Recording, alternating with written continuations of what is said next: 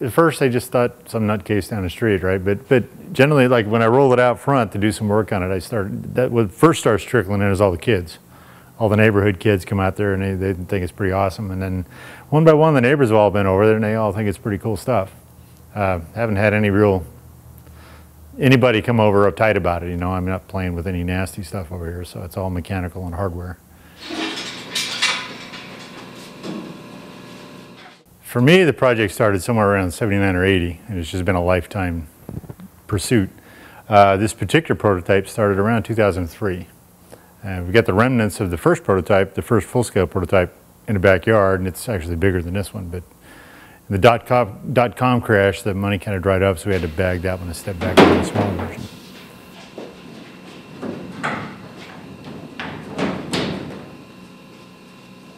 This is the prototype that we'll use to do all of our flight testing and kind of a dress rehearsal to see what did and didn't work and what design changes we might need to make, and to make sure everything fits the way it's supposed to fit. We've figured out enough on this thing where the next one will be, it'll seat 2 more people, total of 6. And it'll be basically the same craft, a little more rounded on the top, but it's part the same craft.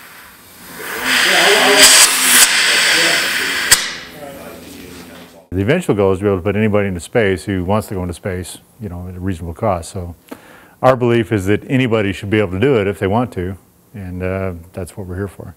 All told, I mean, people come and go, they have day jobs, families, it's all volunteer at this point. Generally, at any given time, there's anywhere between 10 and 20 people involved.